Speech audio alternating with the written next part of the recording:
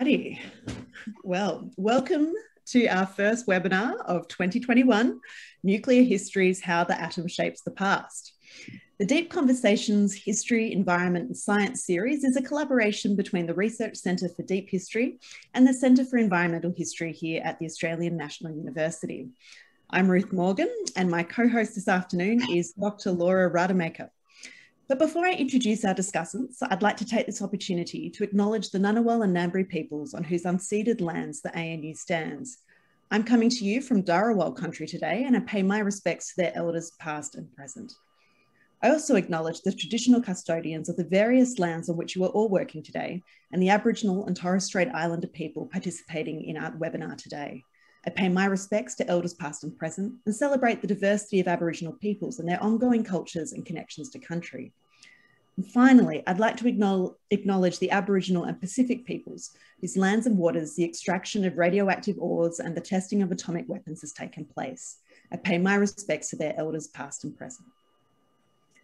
Today's deep conversation on nuclear histories brings together insights from historians and scientists working on how the atom shapes and shares our histories, as well as its lasting human and environmental legacies in the 21st century. Each of our speakers will have about 12 to 15 minutes on the floor, and then we'll follow up with about half an hour of questions from all of you. First up, we have Professor Emerita Heather Goodall, who's a historian from the University of Technology, Sydney, who has worked closely on Indigenous histories with Indigenous communities and individuals in both collaborative and academic settings. Living in Ernabella on the Pitjantjatjara freehold lands in South Australia in the mid-1980s, Heather was approached by the Pitjantjatjara Council to assist in the research for their legal team, which was presenting their case into the McClelland Royal Commission on British nuclear testing in Australia. Then we moved to Jess Irwin, a PhD candidate here in the School of History at ANU, where she is working on the history of nuclear colonialism in South Australia since the turn of the 20th century. And then we turn to our guests from the sciences, Dr. Floriana Salvemini, a scientist at the Australian Centre for Neutron Scattering at the Australian Nuclear Science and Technology Organisation, where she is the coordinator of the Cultural Heritage Scientific Research Program.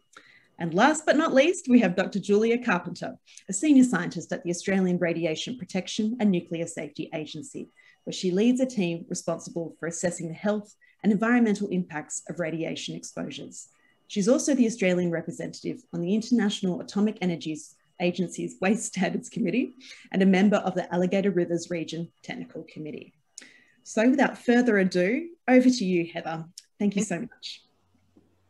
Thank you, Ruth. It's nice to be here, although it's really strange not to be able to see any of the people who are participating other than my fellow panelists, which is a great delight. Now, Laura is just about to share my screen, and that's the end of it. So Laura will zip through to the beginning, and there we are. There's the beginning of it. Okay, so I'm going to be talking to you about the work that I was doing in Central Australia, but I'm speaking to you from Glebe. I'm on Wongal Wongal land in the area of Darug language, and I'm going to be talking to you about the perspectives we can take on the testing that took place on these in this Central Australian area in the 1950s. And I'm suggesting that we need to take broader perspectives than simply to look at the tests. So I want to talk to you about three perspectives today. The first one will focus on the tests themselves. The second one and the third ones are broader perspectives, which I'm going to suggest help us to understand the impacts. Now, I'm looking at the impacts on Indigenous peoples, specifically on Pitjantjatjara and Yankunytjatjara people who live in these areas where the testing occurred. Now, this map here shows you the Montebello's where the first tests took place, and that's a whole different mob of people. I'm not really discussing those people at all. This was a big test, which took place on an island off the Pilbara, and it was a fission explosion. All of the explosions, formerly called explosions in Australia, were fission. They were A-bomb explosions, although in fact there was an awful lot of experimentation, which I'm sure we'll hear about later on. So the two I'm going to be talking about, particularly both the groups, there's EMU field, and this perspective allows us to actually look at the maps and see where these tests took place and when. There were two tests at EMU field, which is a little to the northeast of the area that most of us know about, Maralinga, where most of the tests took place. So the EMU field tests are in 1953. The Maralinga tests start in 1956, and there's further tests until the Nuclear Test Ban Treaty in 1963. The big blasts are in 1956 and 57. They're called blasts and they're known as blasts. I realise Maggie Brady's there in the audience, and Maggie will know a lot more about this than me, so I'm hoping that Maggie's comments will and questions will arise at the end. But there were a number of these things called minor trials after 1957, when it was becoming harder and harder to have above ground explosions without a lot of condemnation.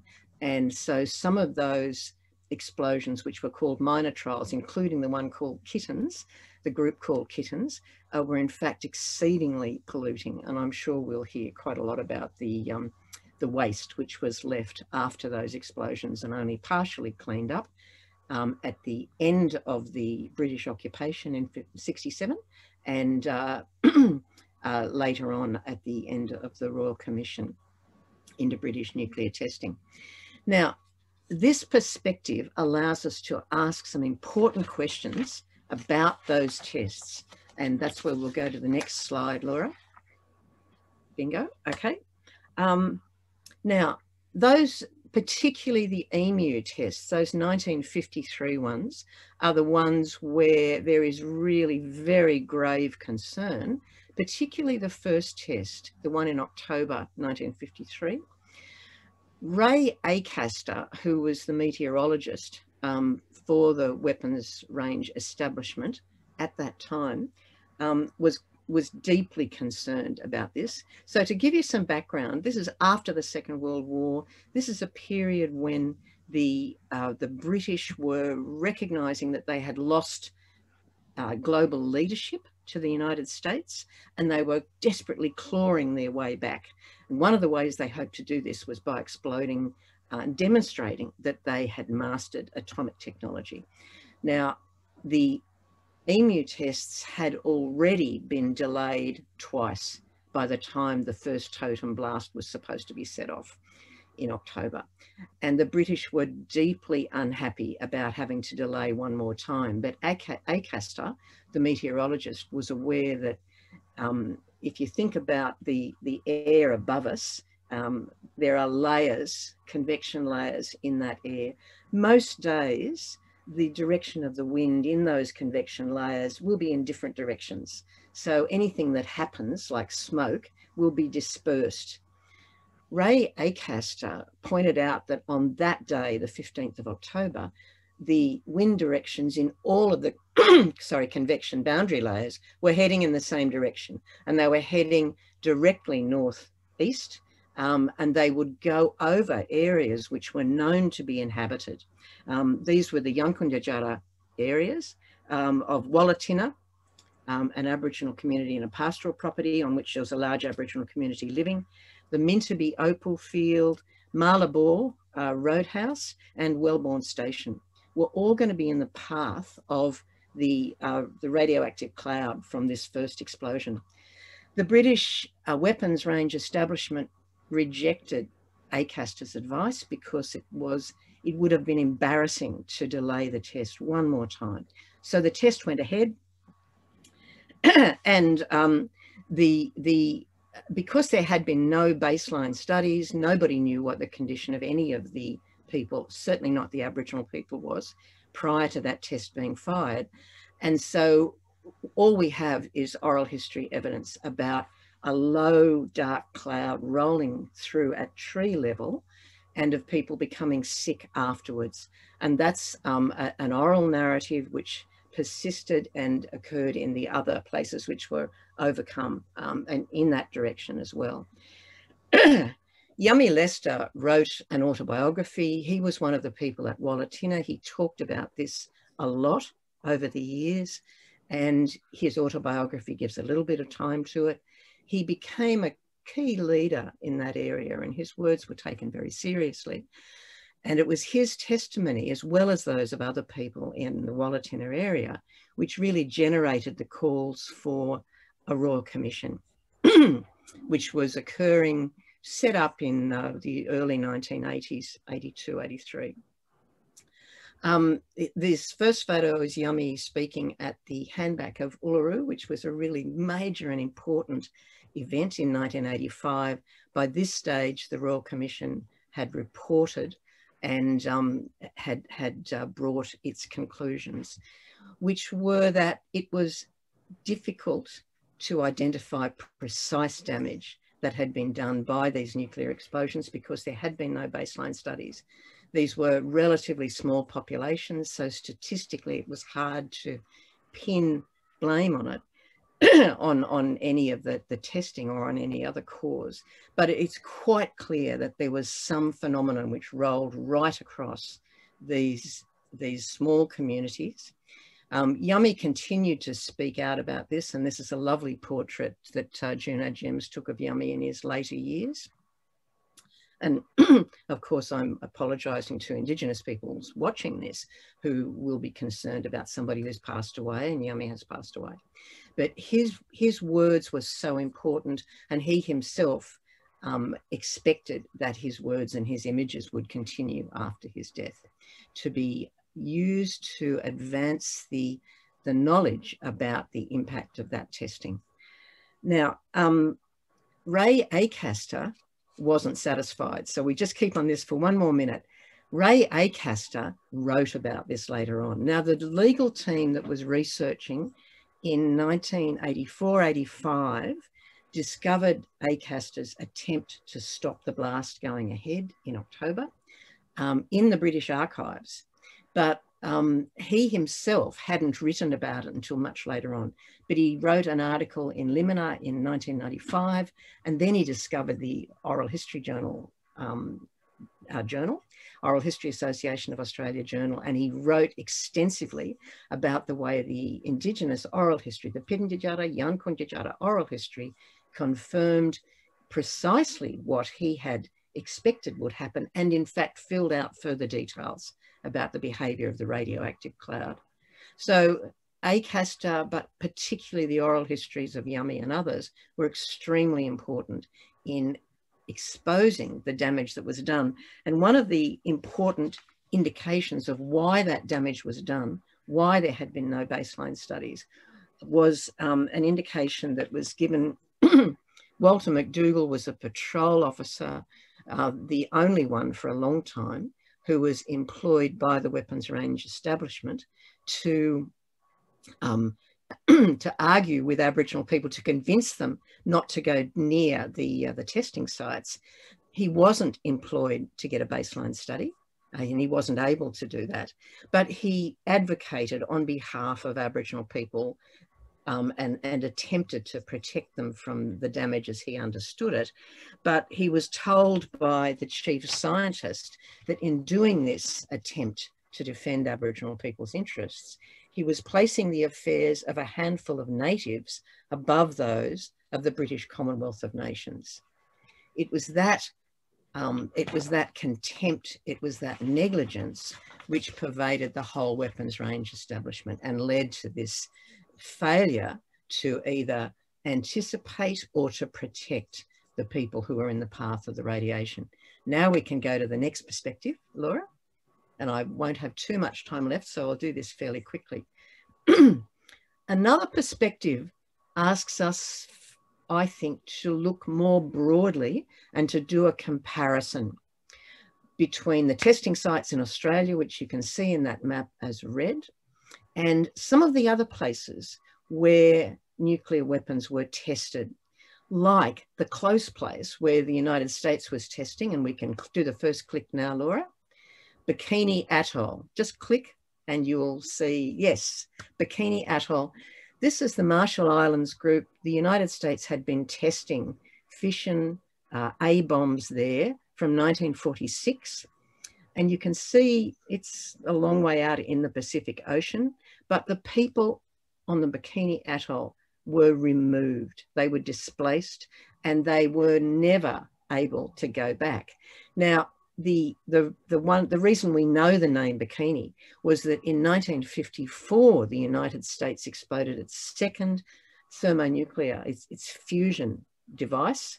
And it was a wildly wider impact than had been expected. There was a far greater yield and a far greater impact, to the extent that greater area was irradiated, and the crew on a Japanese fishing boat, the Lucky Dragon, were injured. One of them died. The rest of them were in hospital for months and months in Japan. So Bikini Atoll brought the dangers of nuclear testing to the world. The British weren't and chose not to undertake fusion testing in Australia, but they went to Christmas Island. Now, in the Kiribati, over here, you can see in 1957, the British began their fusion program of testing H-bombs on Christmas Island. Kirimati is the way it's spelt, Christmas is the way it's pronounced. However, we have a wider range where we can look, but I might just point out that the people in Christmas Island had to be moved too. They were displaced. They were people who belonged to that country and they were displaced. But where was the first testing carried out? Next click, Laura. Nevada, New Mexico. These are the lands of the Navajo and the Hopi people. So these people also were moved out of the testing grounds and were kept out for long periods of time. And our final click, our second last click, is we can think about those places like China, which were late in the testing program. In 1964, China was testing. Where were they testing? In Xinjiang, the area where Uyghur people had a secure living space at that stage. All of the people here, and the final click will give us a summary of this. In each of these places, people were displaced. They were moved off their lands or off the lands where they had security. They were all people who were disempowered. Many of them were Indigenous colonized people. Other people were powerless people who'd been marginalized by the society in which they were living, like the Uyghurs. So in each place, people were not only pushed away from their lands, but their connection with that land was damaged. For Indigenous people, in many areas, they talk about losing language, about losing culture, about losing access to their country, losing the potential to be able to care for it. Final perspective, the last click, is to think that the second perspective I was suggesting, looking more widely geographically. This perspective, I think we can look more widely in time. How much time have I got, Laura? Speaking of time? 1 minute. Okay, I'll be really fast. I was living at Ernabella. You can give the first click now. Ernabella is to the northwest of that emu testing site, and it's much further north of the Maralinga test site, which was established in 1956. Now, Ernabella, as we've said, if we think longer in time, we know that bombs weren't going off until 1952 at the Montebellos. And so why would we be looking any more widely than that? And initially we weren't. We were limiting our perspectives to the actual testing, although of course there were rockets which were being set off after 1946 from Woomera, but they didn't have warheads on them.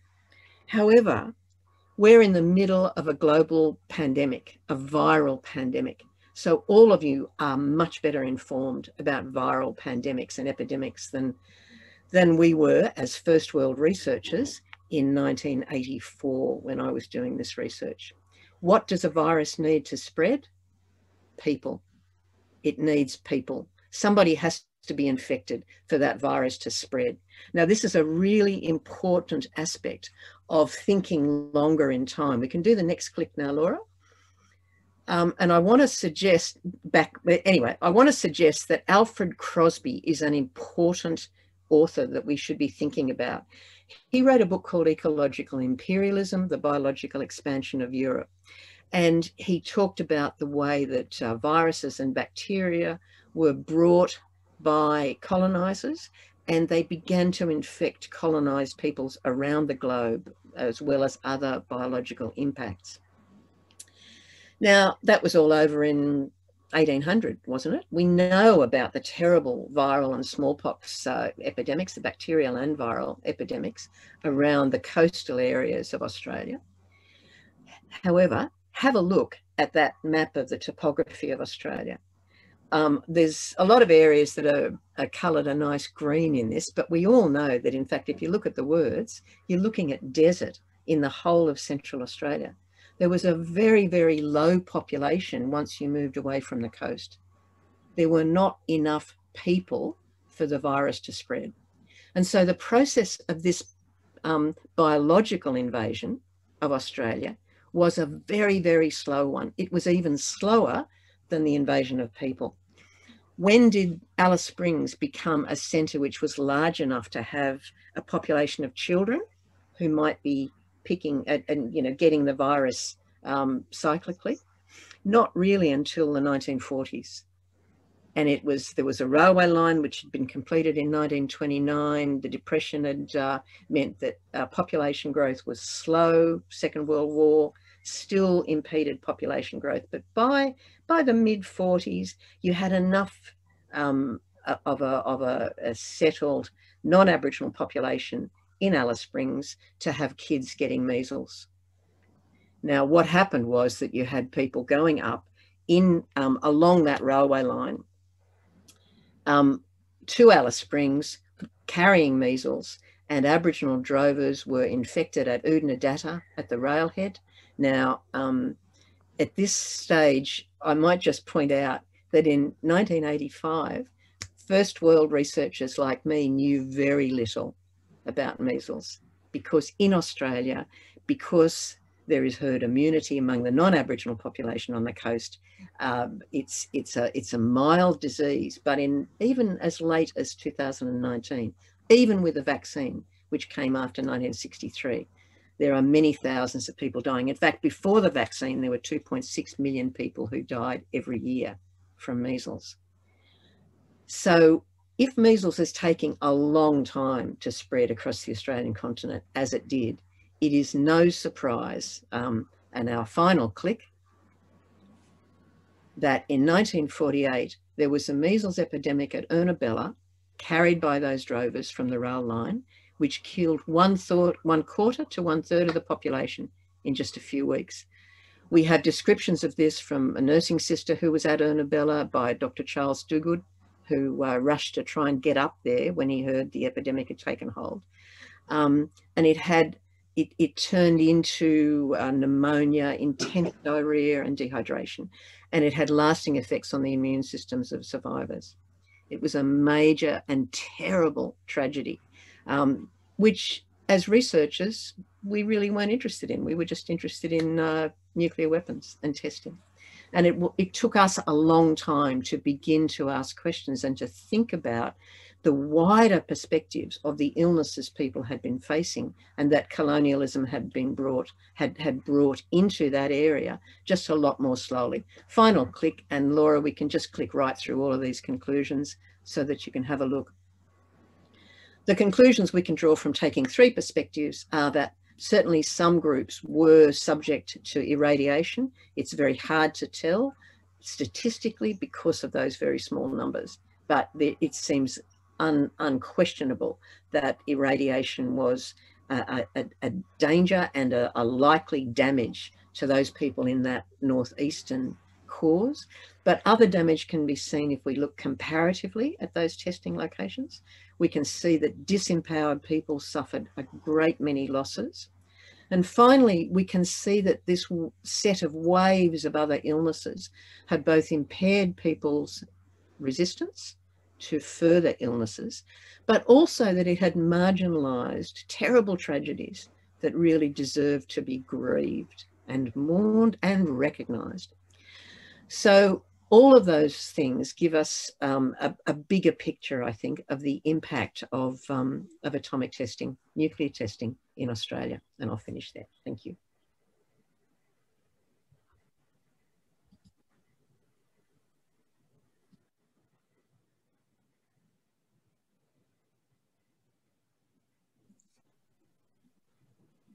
Over to you, Jess. Thank you, Heather. Thank you. I'll just share my screen. Hopefully you can all see that.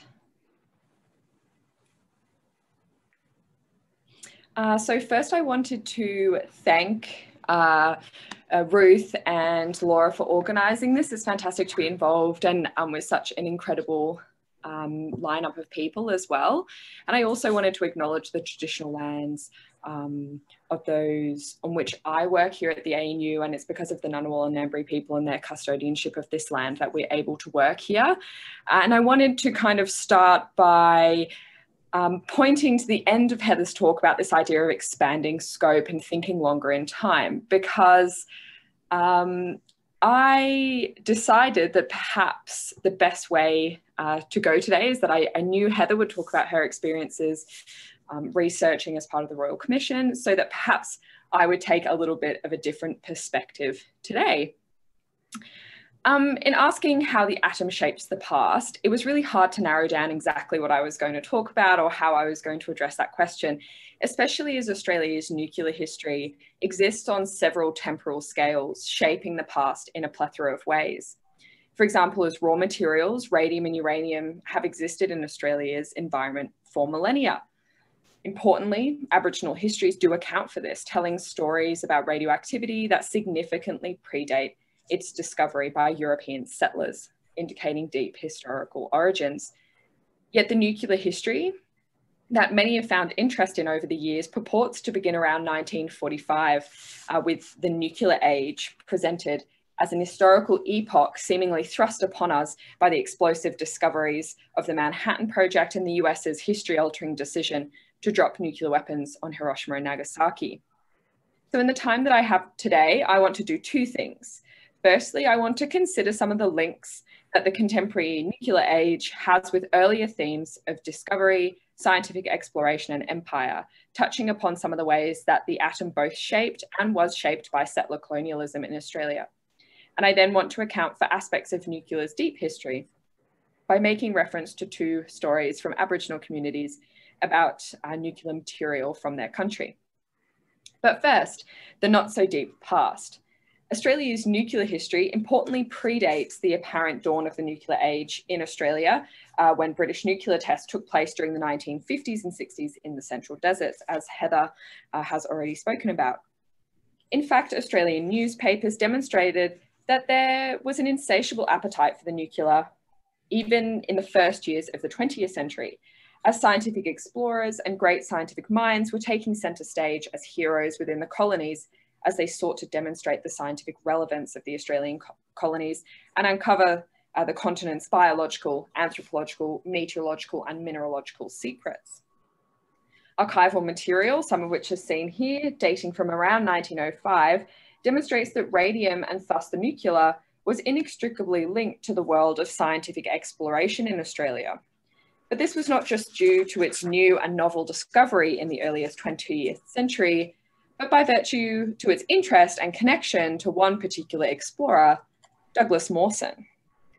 Now, Douglas Mawson is usually known for his page-turning adventures in the ice.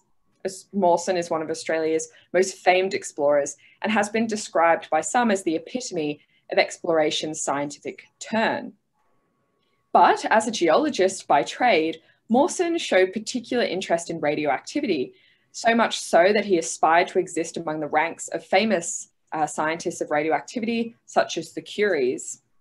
And in 1906, 3 years after Marie Curie exposed the true wonders of radium, a prospector, Arthur Smith, came across a suspect ore deposit while searching for tin in the Flinders Ranges in South Australia. And when word broke that this material could be radioactive, Mawson was on the case, convincing the unassuming prospector to provide him with access to any ore uncovered at the site.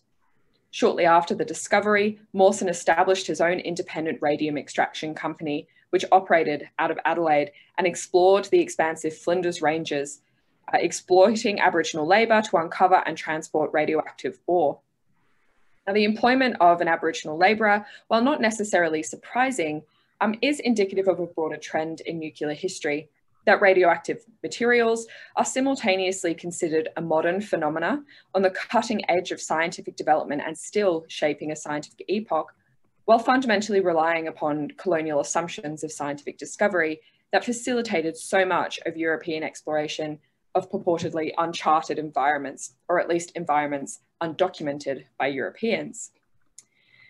Thus, Mawson's scientific discoveries, both amongst the radioactive ore of the South Australian desert and in the Antarctic within the same decade, were rooted in a tradition of scientific discovery, both motivated and facilitated by colonising worldviews, propped up and funded by imperialistic and nationalistic goals.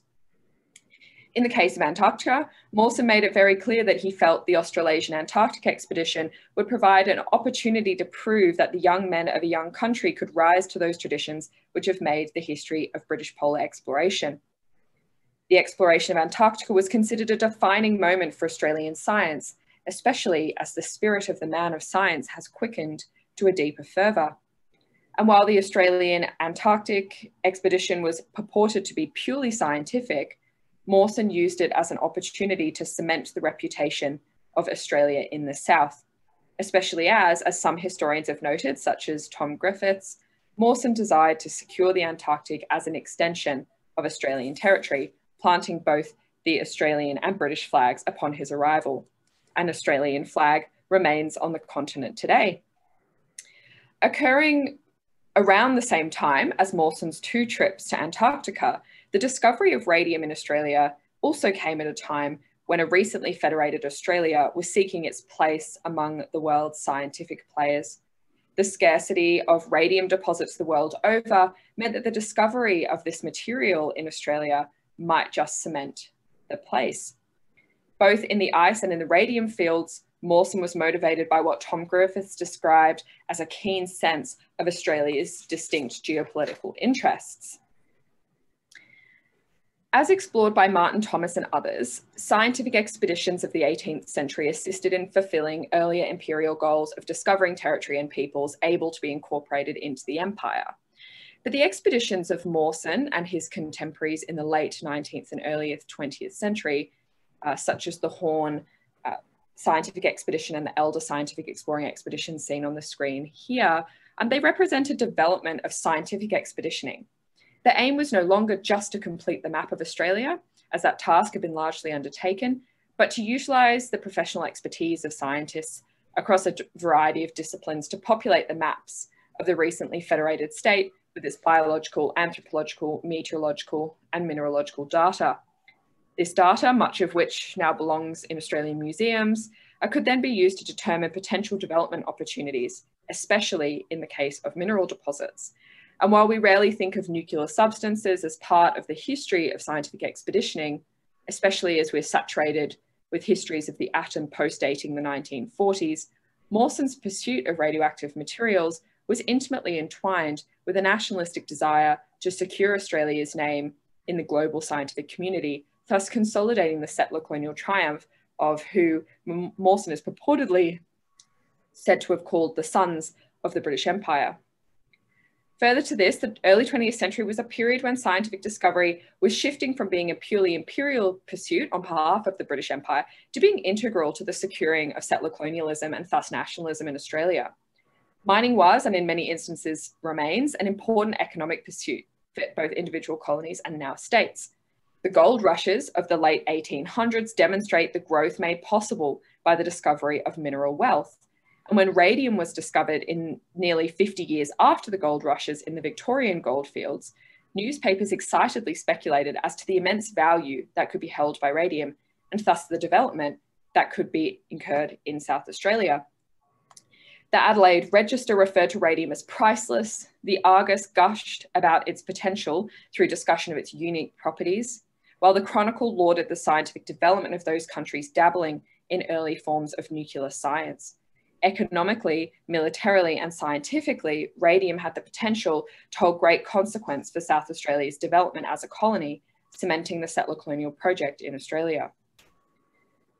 Thus, in searching for radium with the assistance of Aboriginal labour, Mawson and the substance he sought are vitally entwined in histories of knowledge gathering and discovery, processes fundamental to the consolidation of settler colonialism in 20th century Australia, but importantly stemming from an earlier pedigree of adventurous and triumphant exploration by European men, a pedigree that existed centuries prior to the dawn of the nuclear age, yet vitally underpinned it. However, considering Australia's nuclear history, even in these kinds of contemporary terms, still overlooks the vital contribution of Aboriginal historical traditions, traditions that demonstrate that nuclear history in Australia has a deep past. While this topic is yet to be researched in any great depth, there are several notable examples of where Aboriginal histories of the land make reference to the toxic nature of radioactive materials and the consequences of mining them. One such example exists at Olympic Dam uranium mine in South Australia, a photograph of which was used on the poster for this event. Here, people opposed to the mine and its periodic expansion plans have formed a group called the Lizard's Revenge. Why? Well, because Olympic Dam is home to several vital Aboriginal dreamings, important to the Kokatha and Arabana peoples, among others. One of the stories told of the region is about a large lizard or culter who sleeps beneath the earth. Accounts of this lizard suggest that the radioactive material being extracted at Olympic Dam is actually from within the lizard.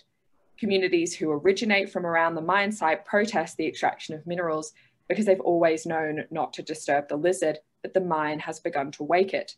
Waking the lizard has had dire consequences for the environment and for those who come into contact with the extracted material that had been left to remain dormant by communities for millennia. Now, the radioactive nature of uranium and associated mine tailings concerns those communities traditionally responsible for the land by way of ancestral connection. And stories of this can be seen in Australia's north, in Kakadu National Park, where the Ranger uranium mine has only recently ceased operations. Here, the Mirarr people have fought hard to contain the mine after their attempts to argue down the government and mining companies were unfortunately squashed. In 2011, an earthquake and tsunami off the coast of Japan facilitated a nuclear disaster at the Fukushima power plant.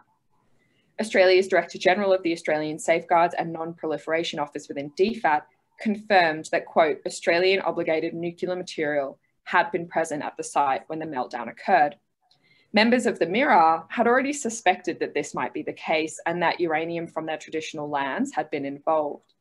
Traditional owner Yvonne Margarula wrote to the UN Secretary General Ban Ki-moon about her sorrow. She wrote, "It is likely that the radiation problems at Fukushima are, at least in part, fueled by uranium derived from our traditional lands.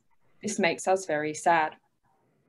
Margarula's father, Toby Gungale, had been the Mirarr's spokesperson before her, and when negotiations were taking place in the 1970s with mining companies, he had warned the Australian government of a lethal power named Jung that would be unleashed if their lands were disturbed. Toby Gungale feared that Jung would kill all over the world, a reality then that his daughter, Yvonne Margarula, witnessed as news spread about the Fukushima disaster. As the stories of the deep past demonstrate, Aboriginal communities in Australia have been cognizant of the power of radioactive minerals for millennia, and this knowledge is not isolated to Aboriginal Australians. As Heather touched on, cases from across the world demonstrate that Indigenous peoples have had an historic relationship with nuclear substances for thousands of years. But even Australia's settler population has a longer history of interacting with nuclear materials than historians often give credit. In drawing together these two seemingly disparate threads in this paper, it's clear that the atom may have shaped much of history, especially in the last 80 years or so, but history has also shaped the atom, as the mining of substances such as radium and uranium and the power they have unleashed were facilitated by scientific, imperial, and settler colonial desires. Thank you. Thank you, Jess. Okay, on to our scientists, please. Can we start with Floriana? Yes.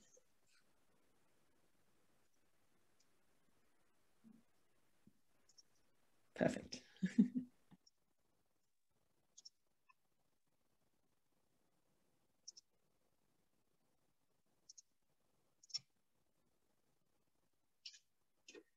Well, I hope you can hear and see this. So, good afternoon, everybody, and thank you for inviting me to this event. In my talk, I will give a different perspective, scientific one. And in particular, I will be talking about how neutrons can help to rediscover aspects of the past by investigating the material documentation produced by ancient civilization. I will start just explaining briefly what is neutron. Well, this can be explained by looking at how coffee is made. So you are all familiar with medical X-ray, and now you are looking at a radiography that was taken using neutrons. Neutrons are a subatomic particle. They are the building block of the atomic nucleus. And they have a very interesting feature. So first of all, they have no charge. So they can penetrate easily through dense material. In fact, in this real-time radiography, you can see that the metal wall of the MOCA appear quite transparent. At the same time, neutrons are very sensitive to light element. And again, here you can see that the plastic candle and water appears to be very dark because they are contain hydrogen, which can absorb easily neutrons. All these features make neutrons an ideal probe to investigate matters in a non-invasive way, which is mandatory when we are dealing with artifacts of historical and cultural significance. However, neutron is something that you cannot produce at home. You need a large scale facility, like for example, ENSTO. ENSTO is the Australian Nuclear Science and Technology Organization, is a landmark infrastructure which is the home of most of the state-of-the-art capability and expertise in Australia. And one of these is the Open Multipurpose Research Reactor. This is our source of neutrons, and neutrons which are produced here are utilized by a suite of instruments which are managed by the Australian Centre for Neutron Scattering. In a typical experiment analysis, we illuminate the sample material with a beam of neutron, and we look at all the neutrons interact with matters. So we can detect those neutrons which are transmitted through the material, or those who are absorbed, or neutrons which are scattered by the sample. And depending on which interaction mechanism we are looking at, this is defined as a different techniques. So here the message that I would like to give you is just there are different methods that can be utilized in tandem in order to survey the bulk, the material bulk in a non-destructive way, from the macroscopic to an atomic scale.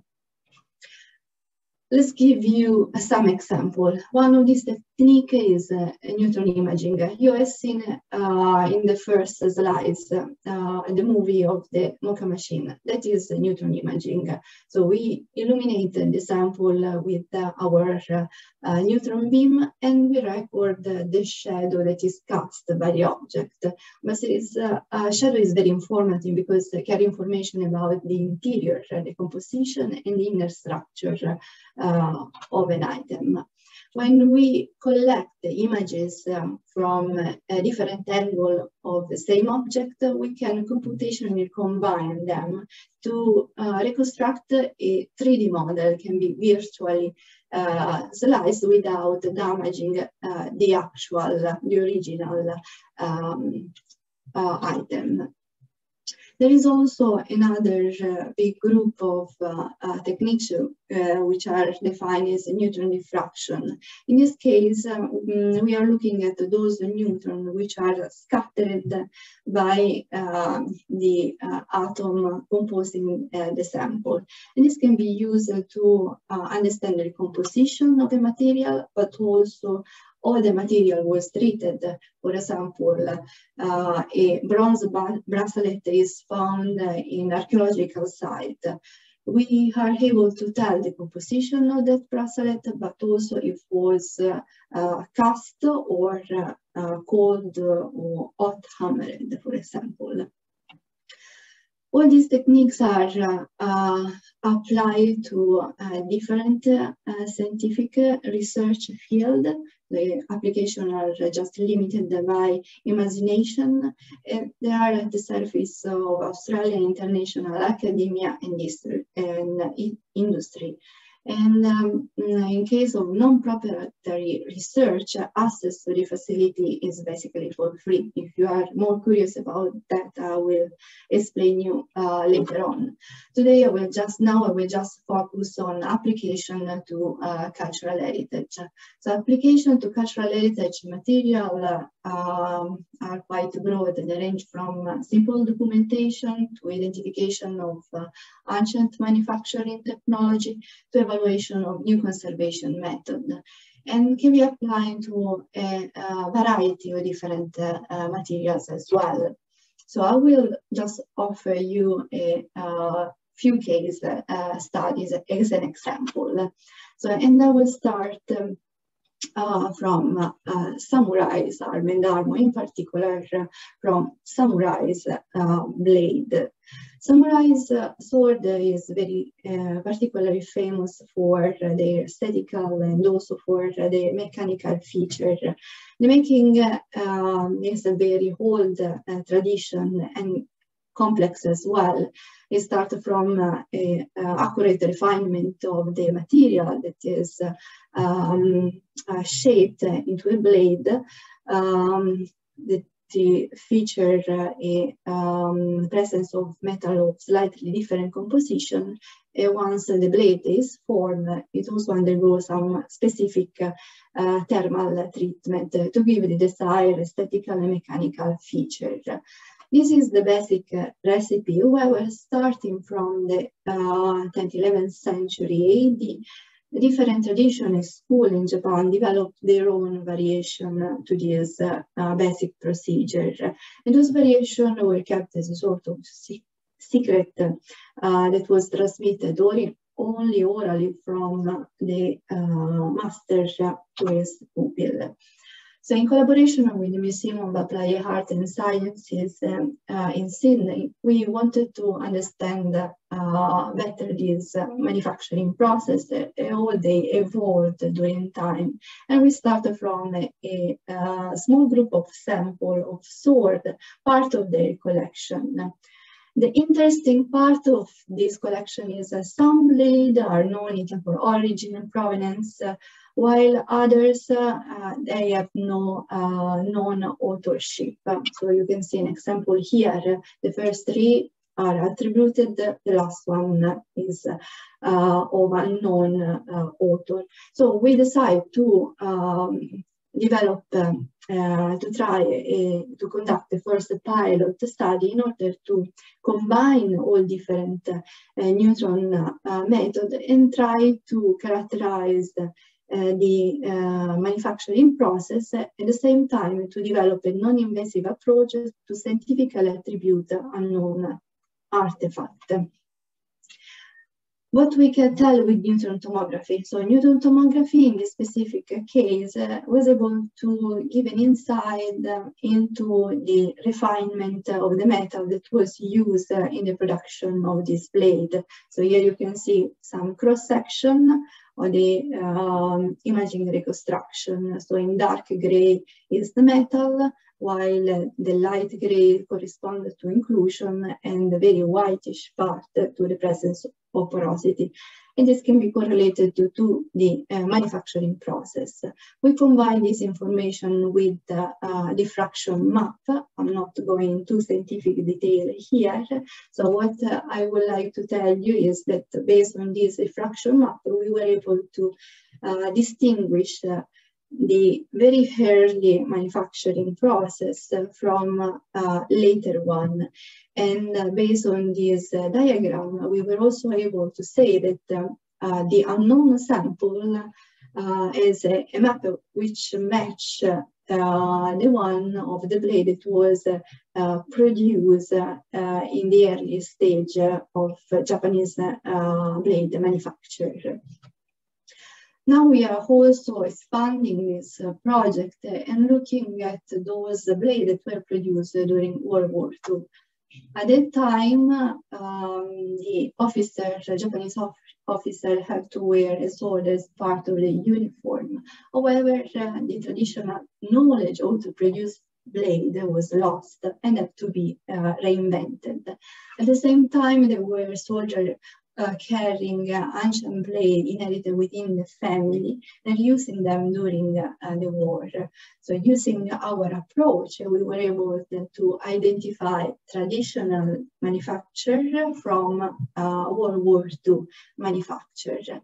And the same very approach can be also applied to blade from other civilizations. For example, we are now studying the Kingdom of Dahomey, present-day Benin, that existed from the 17th to the 20th century when it was conquered by French. The interesting part of this study is this civilization was producing amazing iron sword, but there is no iron source in the region. So scholars for a very long time have always debated about how much the extent of European influence in the making of weaponry in this area. And we apply our combined neutron method in order to investigate a small batch of African blade from the Kingdom of Dahomey in collaboration with the University of Sydney and a private collector. And we were able to gain a new insight in the production of these items, which are mostly ritual. And our study seems to suggest that yes, there was some European influence, but most of the production seems to be indigenous. We are also studying ritual objects, like for example, Tibetan Buddhist statue in collaboration with the Museum of Applied Art and Sciences, where we have investigated these two Buddhist statue. They are made of bronze, but they are hollow inside and filled with item of spiritual significance. For moral and ethical reasons, we cannot open them and look inside, but neutron imaging offers a way to know more about this item and the people that produce them. So for example, here looking at a cross-section through the 3D reconstruction on the stupa, and you can see the presence of a iron pole in the upper part, and also the presence of some rock tissue, seeds, petal, and some other organic remains. In the other case, the neutron imaging were able to give us more information about the production, and also in past intervention, more recent intervention, like for example this insert, or the addition of some pins, and to highlight also the ceramic core, which indicate the use of lost wax technique to manufacture this object. The final case study I would like to show you is about ancient Egypt. In collaboration with the Nicholson Museum, we have been studying animal mummy from their collection.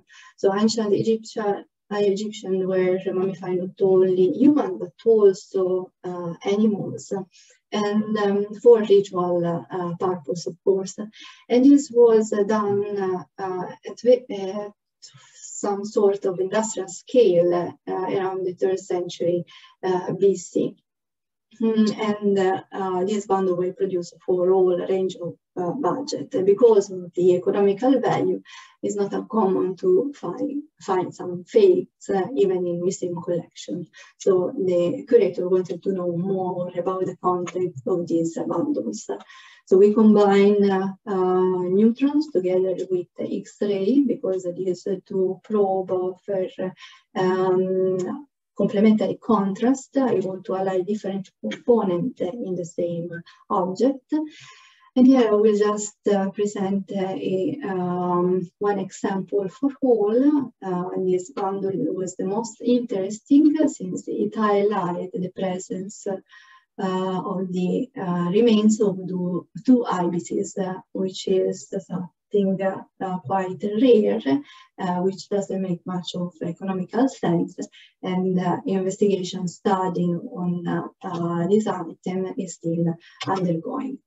So all the investigation I've shown you today want the umbrella of the Cultural Heritage Project that I'm coordinating in Townsend together with Rachel White.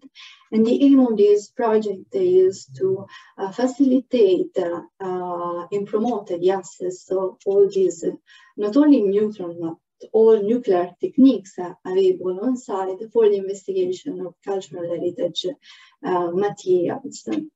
We are currently involved in different projects across size and in collaboration with different university, museum, and also Aboriginal owners. And we are also pointing at education of our potential users.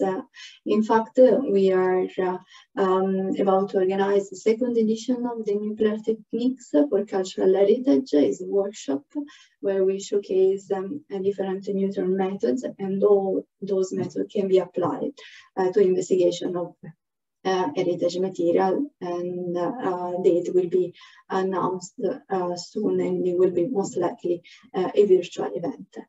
So all these studies that I have presented are not just my work, but the result of collaboration with many people involved that I would like to thank, and thank you for your kind attention today.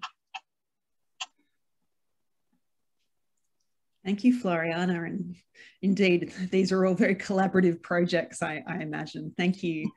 And last but not least, over to Julia Carpenter to round out our presentations before question time. Thanks, Julia. Thank you. And are you going to share my slides for me? Great. So I guess I'm going to talk today about another aspect of this, which is the environmental legacy of the nuclear weapons testing and the early uranium mining in Australia. And while I'm going to focus on the environmental impacts of this program, I really want to acknowledge that there are very significant human impacts as well that still continue today, particularly for the local Indigenous communities in these areas. So next slide. The first site I'm going to talk about is the Rum Jungle uranium mine, which provided uranium used to manufacture British nuclear weapons. This mine is located about 100 kilometres south of Darwin in the South Alligator Rivers region of the Northern Territory. It was opened in 1954 and it was one of Australia's first uranium mines, but it was also a very productive copper and gold mine. At the time the mine was operated, there were very few, if any, environmental controls in place, which meant that during mine operations, the tailings, which included radioactive materials, heavy metals and sulphur, as well as many other contaminants, often flooded into local rivers and floodplains. When the mine closed in 1971, it was abandoned. So the tailings remained on site. There was no effort made to sort of contain them or cap them. And the contaminants continued to spread into the surrounding land and waterways, with the tropical climate and high annual rainfall and monsoon seasons exacerbating the problems. And the image, one of the images on this slide, you can see the Green River, which is copper contamination from this mine. In the 1980s, radiation protection standards had been updated, which meant that the mine site was now officially recognised as being unsafe for people. So something had to be done about it. And the Commonwealth Government funded a rehabilitation program, which aimed to cap the tailings and prevent future exposure and contamination. Unfortunately, the remediation works were not as effective as they expected. So now more work needs to be done to maintain the safety of the site. And quite a lot of studies have been completed over the last 10 years to try and determine exactly what the problem is and come up with some solutions. And since 2009, traditional owners have been working with the Northern Territory Government to design a new rehabilitation program, which is expected to cost at least $300 million, probably more, I would expect. And when looking at the current contamination issues at Rum Jungle, it's really important to note that despite this mine being primarily known as a uranium mine, radiation is not the most significant hazard at the site for either the people or the environment. It's really the heavy metals and the toxic contaminants that are the big issue. And it's expected that by controlling these other hazards, the radiation hazards themselves will also be managed. However, the public perception is that radiation is the biggest hazard. And this is a really common theme in radiation protection, where you have this fear of and anxiety around radiation, which can itself cause significant harm to people and their mental and physical health. We saw this following the Fukushima accident, where there were some areas with very real radiation hazards and other areas with perceived radiation hazards, but the mental health impact on the populations was quite similar. Next slide. The next site I want to talk about is the Montebello Islands, which were mentioned earlier. They're a group of remote islands off the Pilbara coast of Western Australia. There were 3 nuclear detonations at Montebello during the early 1950s, 2 of these on land and 1 on boat. And this included the largest test ever carried out in Australia in terms of the yield of the test. So since the 1960s, there have been regular site surveys to monitor the radiation levels. And these surveys have shown that the gamma radiation levels, which is the radiation you're exposed to through your skin just from being in the surrounding area, these levels have been steadily decreasing over time. And that's what was expected due to radioactive decay and also natural processes with the tides and the sand moving around and mixing in. Due to the remoteness of the site and the fact that the radiation levels are continuing to decrease, there's actually been very little formal decontamination of these sites, and they've mostly been left alone. Initially, some structures were removed and any visible metal fragments were removed to deter people taking them away as souvenirs. But really, pretty much the only other thing that has been done is that areas of increased radioactivity are signposted clearly at the places where you enter the site. And the islands are currently managed as a conservation reserve, which is partially about restricting access, and the islands are only accessible by boat. And the fact that these islands have been basically undisturbed for the last 60 years, as well as their specific climate and oceanographic features, means that they now provide an excellent habitat for a really diverse range of biota, and this includes a number of threatened and endangered species. However, in some of our more recent radiological surveys, it's been discovered that there are plutonium levels that are elevated in the soil, sea sediments, the beach sands, and in the biological tissues of wildlife. There's still much that's unknown about how this plutonium may impact local flora and fauna populations, and this is an area of growing scientific research. And the impact is really through ingestion of the contaminated sands and waters.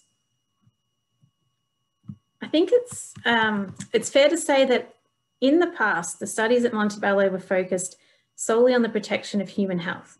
Whereas now the key questions are related to the dose rates and the potential effects to threatened and endangered species. So this is quite a shift in the focus of both the radiation surveys and the scientific work that's being done there.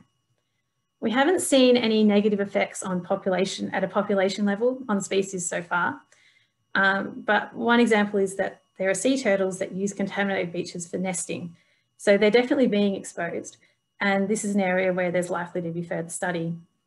Future management of the sites is going to need to balance the radiation exposure concerns with other concerns for wildlife conservation and the need to protect the habitats of these species, as well as a potential increase in tourism and other industries. Next slide. So now I'm going to move on to Maralinga, which is probably the most well-known of Australia's legacy sites. As you heard earlier, Maralinga was the location of 7 atomic detonations, which were known as major trials, but also hundreds of safety tests on minor trials. And it's these minor trials which were much more experimental. They were looking at different ways of blowing things up, basically, and they caused the most long-term environmental harm because they dispersed highly radioactive and long-lived contamination to the local environment, ranging in size from tiny inhalable particles in dust to quite large metal fragments that you could pick up and walk away with. And there's so much that could be said about Maralinga, but I'm really going to focus on the cleanup criteria, and this is the Australian cleanup. So initially there was a British cleanup that was done without any oversight from Australian scientists or politicians. But following a Royal Commission in 1984, which you also heard about earlier, it was decided that an Australian cleanup was needed. So a technical assessment group known as the TAG was established. And their initial task was to conduct a whole series of technical assessments to determine the nature of the hazard at Maralinga.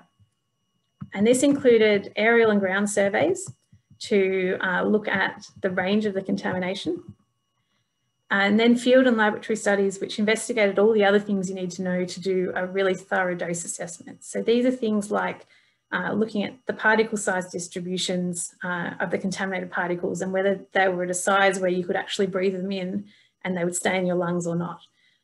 Looking at the dust loading, so for the different activities on the site, how much dust was in the air and how much radioactivity was in that dust.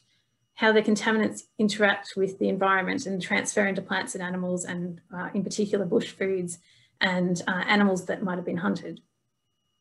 And there was also a detailed anthropological study to look at the lifestyle, diet and habits of the local population. So all of this fed into a quite detailed radiation risk assessment.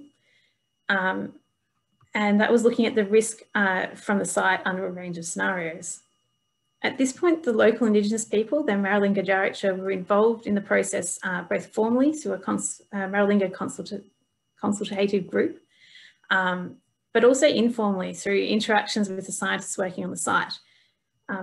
And I guess these relationships depend on the people involved, but I know some of the people I work with today still talk really positively about these relationships that they managed to build, and they were quite valued relationships, and they felt that they really benefited the project. A key issue at this point was finding a balance between minimising the radiation exposure to the people and further destroying the land. So as you can see from the aerial photo on this slide, soil removal, which is required to completely remove contamination, can cause significant lasting damage to the land, which we can still see today. And the revegetation it's a really slow process. The strong feedback that was received from the Maralinga Djaritja was that complete removal of vegetation and soil should be avoided because of this damage. So the preferred option was to only remove the soil in the areas of highest contamination. In the remaining contaminated area, metal fragments and other detectable contamination was removed where possible. And the area was designated for restricted use as a non-residential area, which means that it's safe for hunting and passing through, but not for camping or permanent residence. And there are some points I'd like to make about the remediation and how the site is now. So the first point I want to make is that the remediation at Maralinga has been successful in that it continues to meet the radiation protection and site access criteria that were agreed at the beginning of the project. And there are recent dose assessments that confirm this, and there's an ongoing commitment to keep doing these dose assessments over time.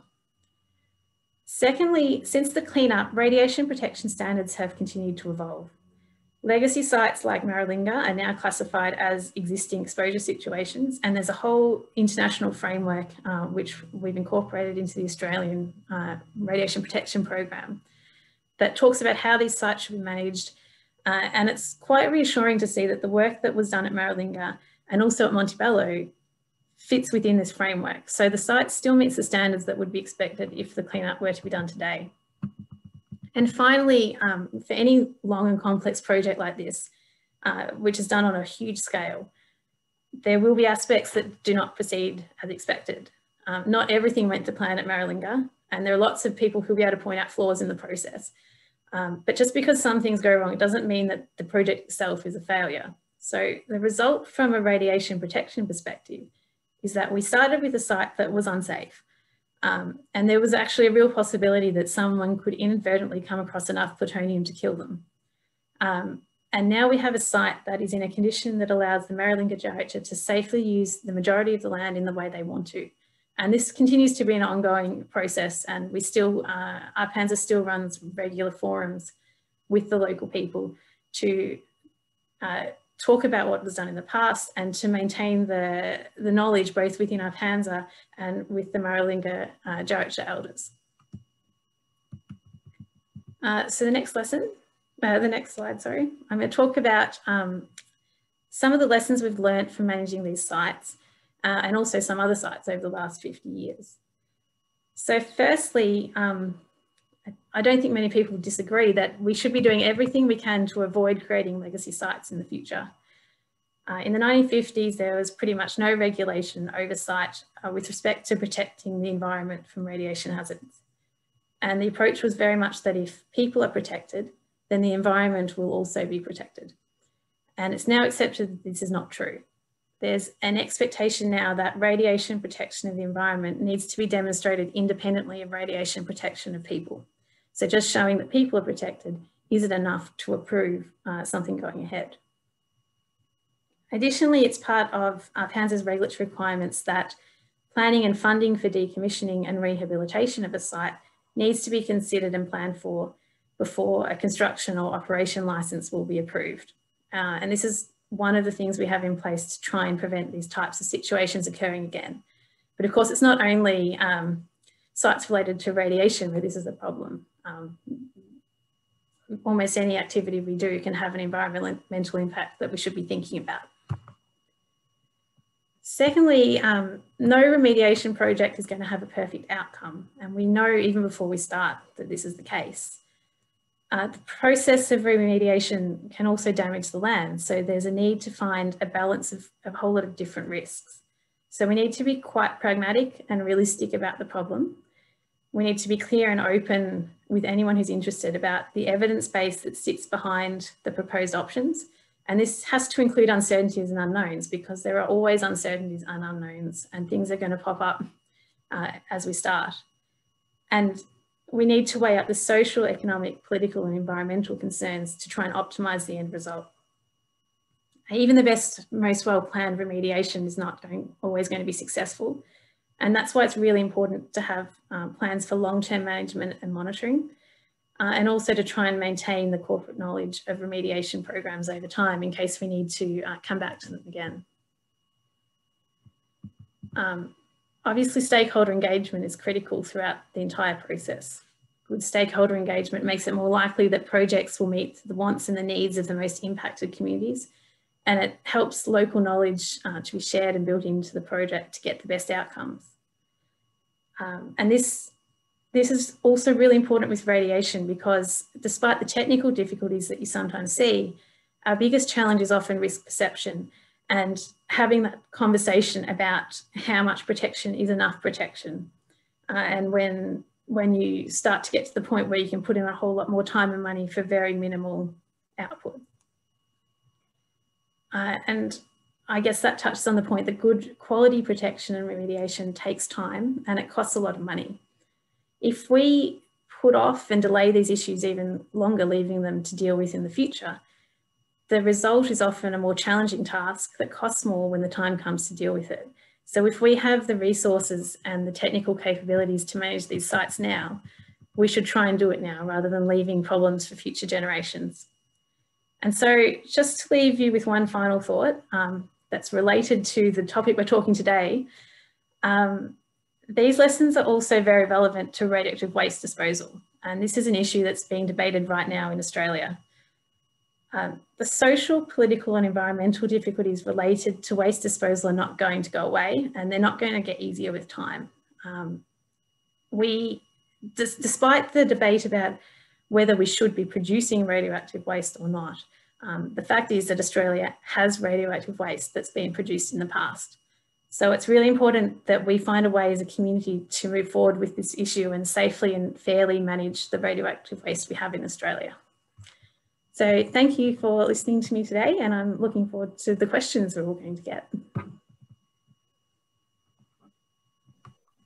Thank you so much, Julia, and thank you to our 4 presenters. I found the papers really stimulating and fascinating, and also it's just some really some great synergies across all the papers, some unexpected connections, thinking of themes of ways of knowing and searching for knowledges, whether it's through testing or exploration or diffraction, but also the ways that I guess fear of nuclear technologies or fascination in nuclear technologies has overshadowed some other real threats to the environment, to health and to longer histories of colonialism. So thank you, all 4 of you. Now we're now going to open up for questions, and the way we're going to do it is through the chat. So this is not the Q&A button, the chat button, just near the bottom. So if anyone who has any questions could type a question in the chat, and I will raise the question for the panelists. You can direct your question generally to all 4 panelists or to someone in particular. And we've got one already from a teacher. So is the exposure to nuclear radiation and particulate matter what decreases resistance to this disease, or is it human contact, on Heather's point about disease, like measles? Does that make sense? I'm not sure I read it very clearly. I think that's a question for Heather, but maybe also for Julia.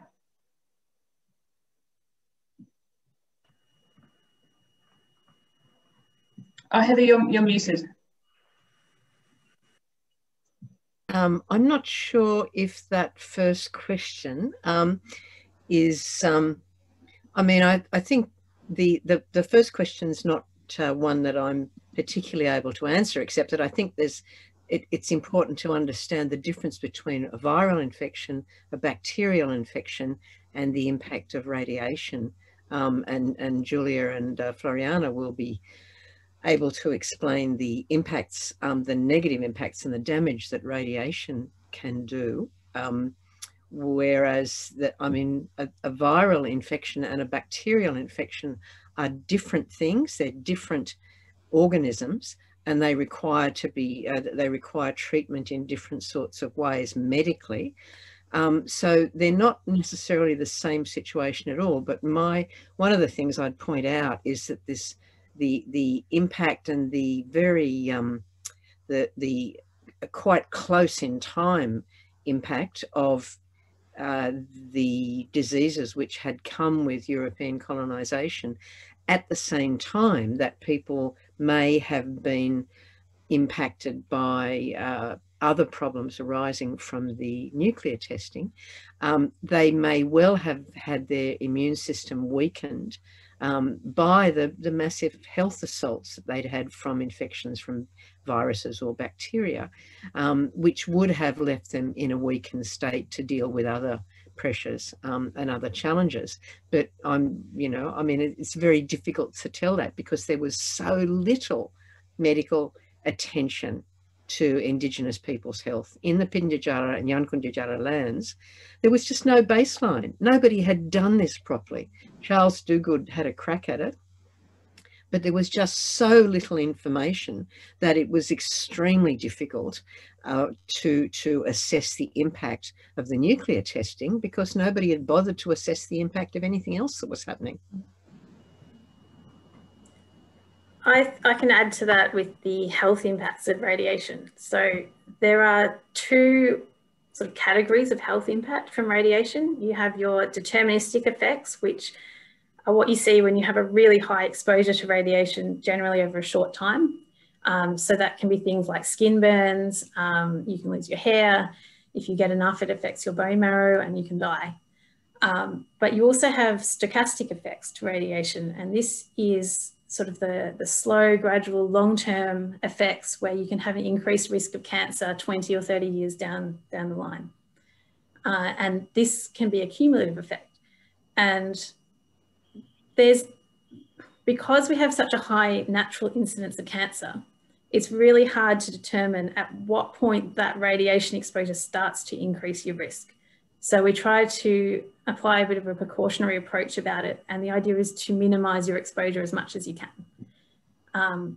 There is natural exposure, there's radiation in all soil and rocks coming from space. So you can never have zero exposure to radiation, and you can't measure all exposure to radiation because of that background.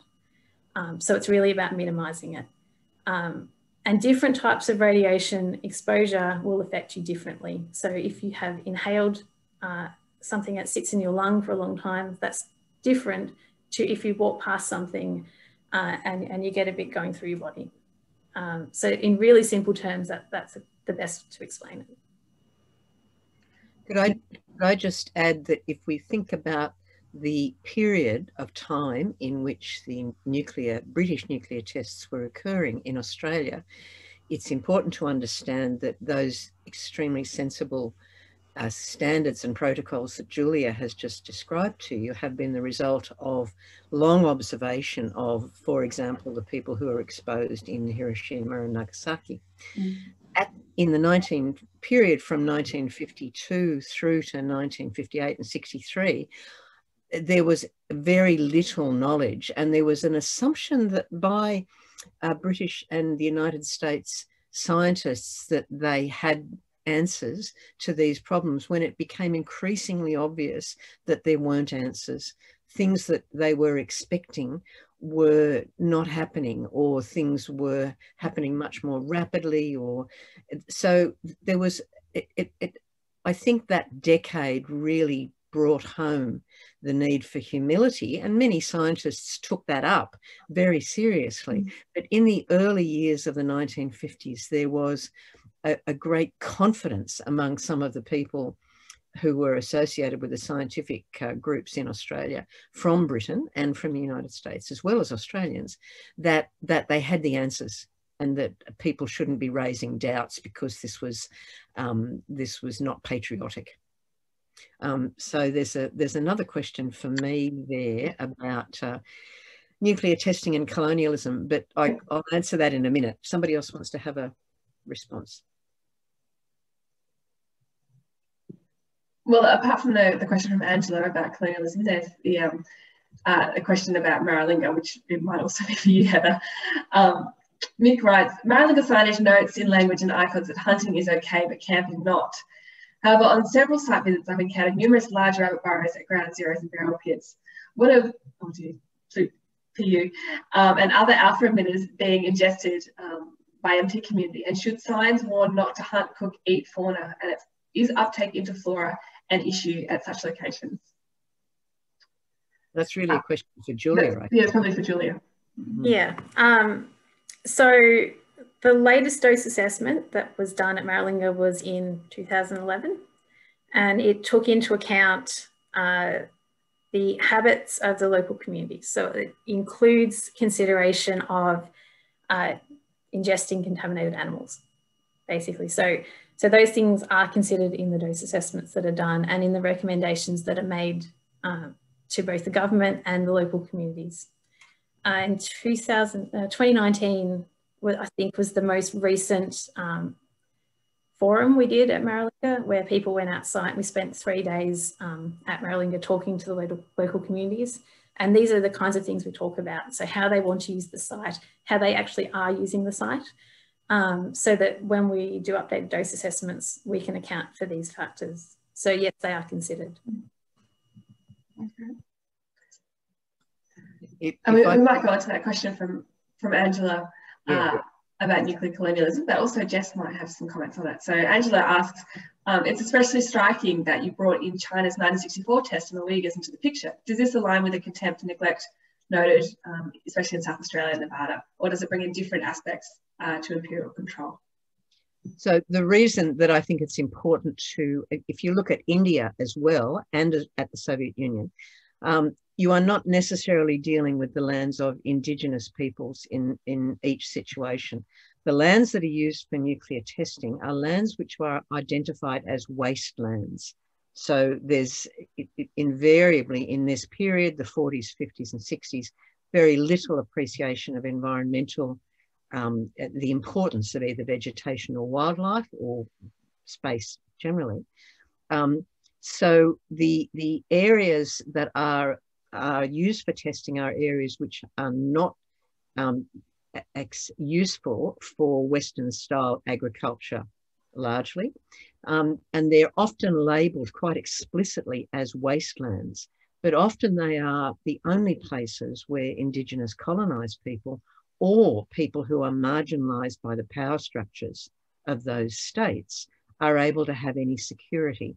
And the reason that I wanted to raise the Uyghurs and the issue of China, as well as to point to India and the Soviet Union, is that the states which were testing nuclear weapons were looking at places where people that they held in contempt had been able to find some sort of security. Now, in many areas, they were Indigenous colonised people, and there's a whole range of meanings to space and landscape that may not have been the case with more recently displaced people who might have found security there. But nevertheless, the questions about the power structures of states, those states which were testing nuclear weapons, they were invariably seeking lands which they didn't want to use economically at that stage, and the lands of people who were regarded as disempowered, whether they were Indigenous colonised peoples or whether they were marginalised migrant groups or long-established marginalised groups religiously or culturally or racially. Maggie Brady raised her hand. Maggie, did you have a question?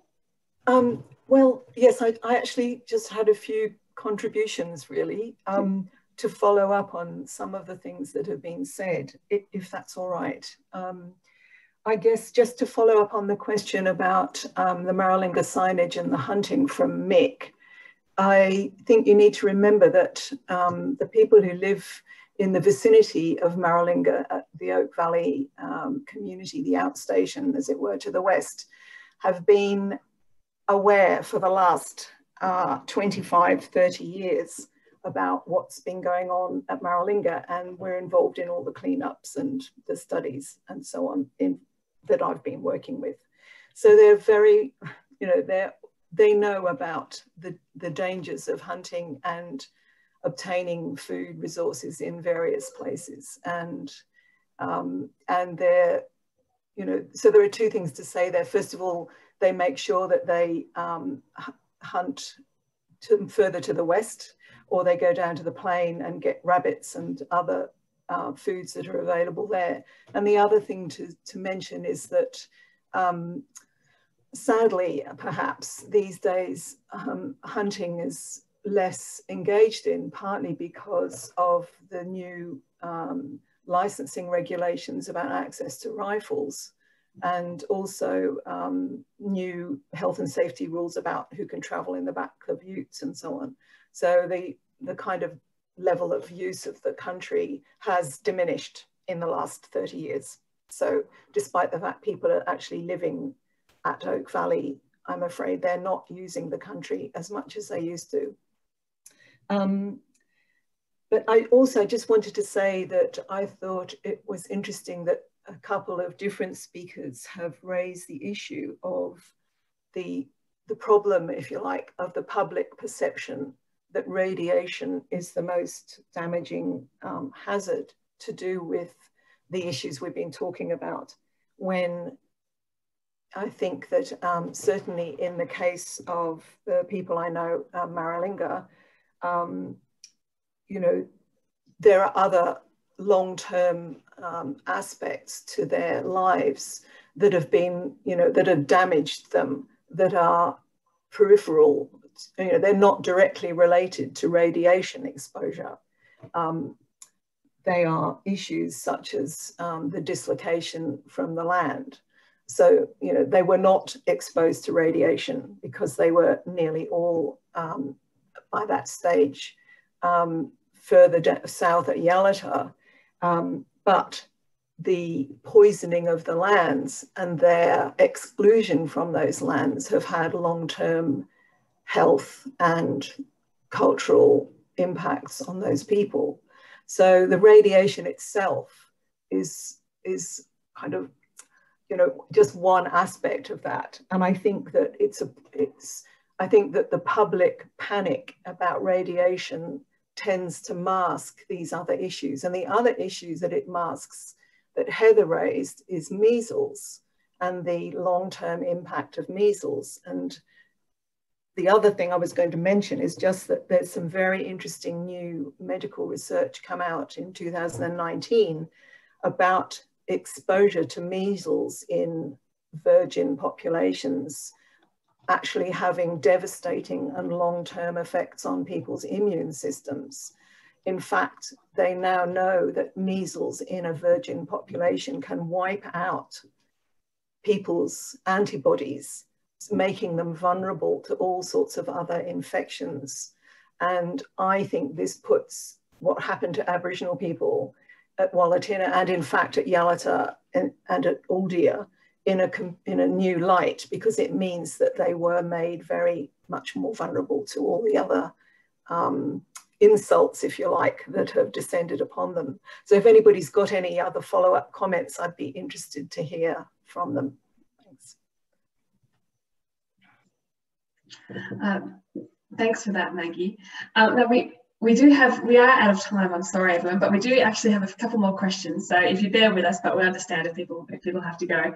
There's a few questions that have come through for Floriana. In particular, Ned has asked if your work can be applied in South Pacific regions, and is there experience with the Philippines? On that, Julia also asks if there's an exciting discovery or object from the past that's been revealed by neutron diffraction technology. And I'm actually going to add on a third kind of question or comment. Some of the exciting stuff about your research, well, that I found exciting, was the way that it's focused on not just non-destruction of objects. But how does that, so much of what we've talked about today is to do with place and location, and Indigenous knowledge is embedded in the landscape. You mentioned briefly rock art at the end. How portable is this technology? Can it be taken to different places? And is the removal of objects from place, can that be incorporated in this non-destructive framework? So, well, thank you for your question. Sorry, a few questions. So maybe I will start from the question about the Pacific and the Philippines. Yeah, yes.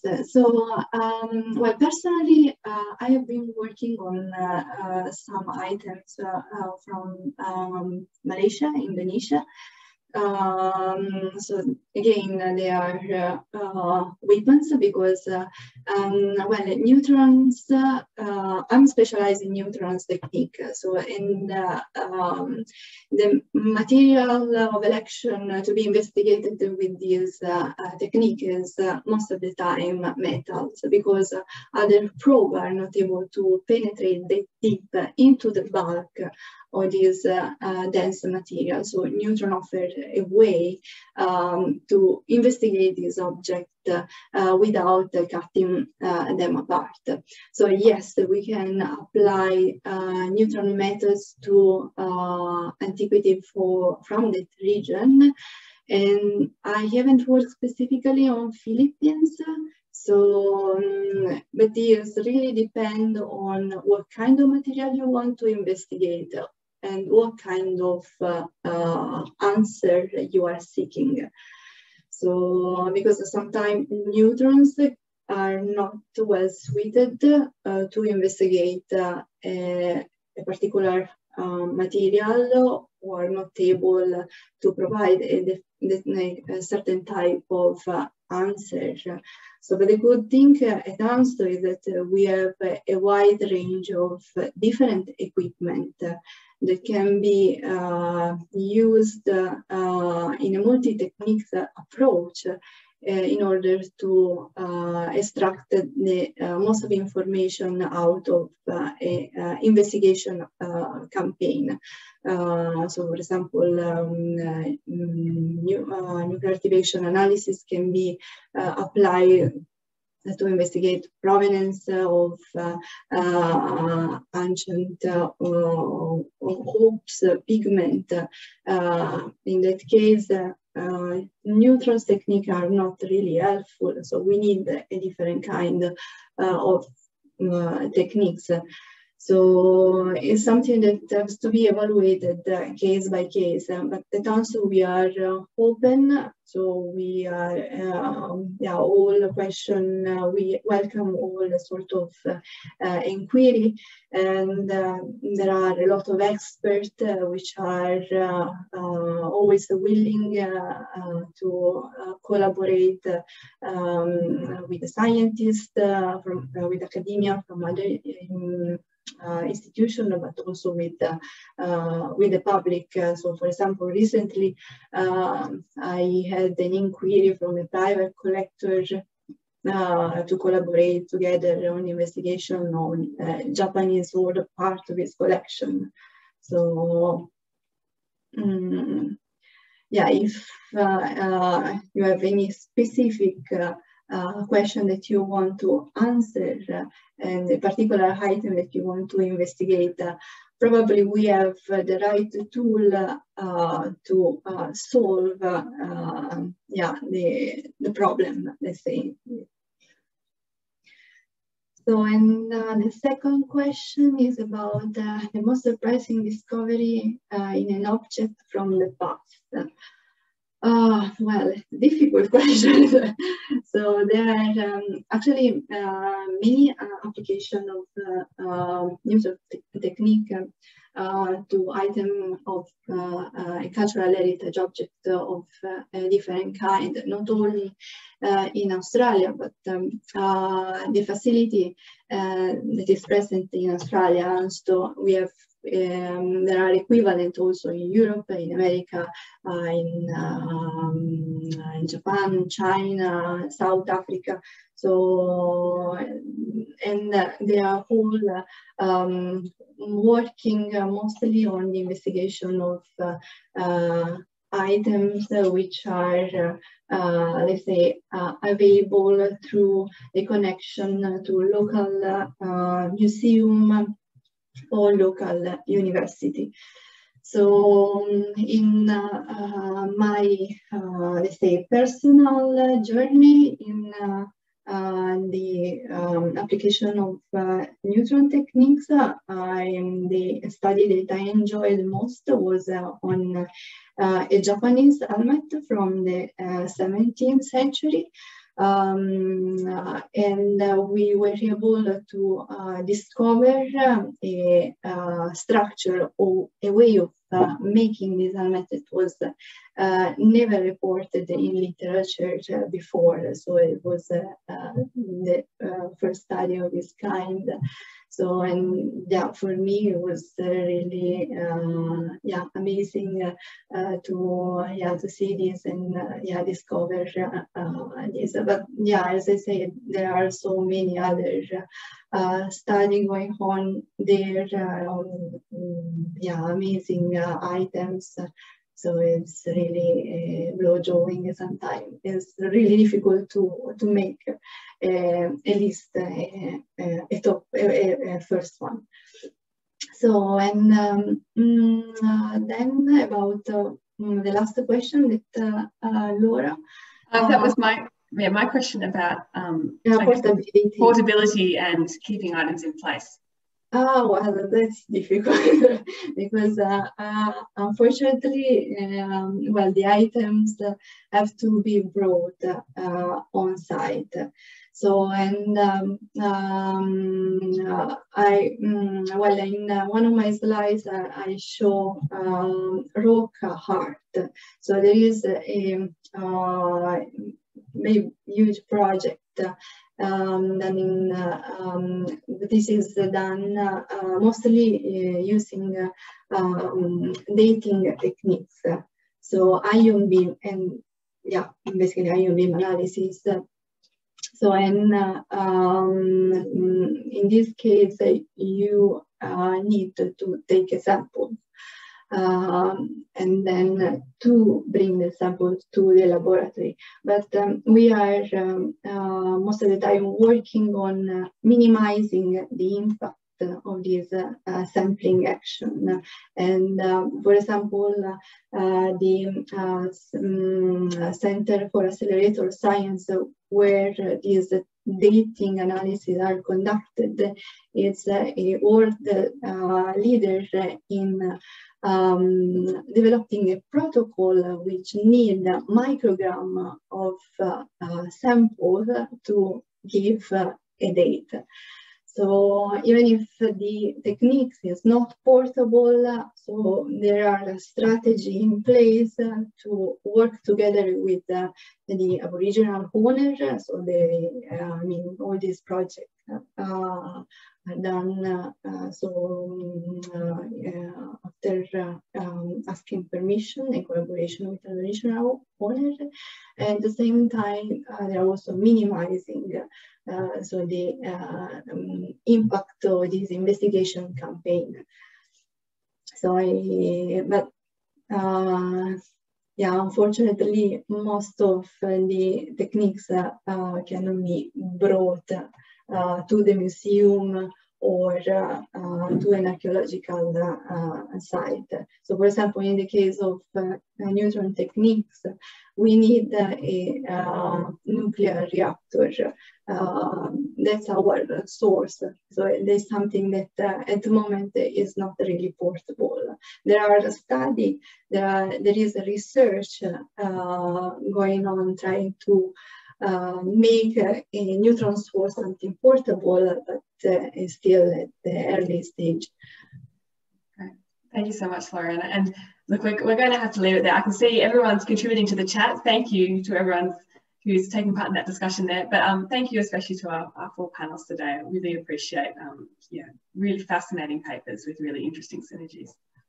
Great to be here. Nice to meet you all. I'm hoping to keep in touch. Thank you. Thank you. Thank you, everyone.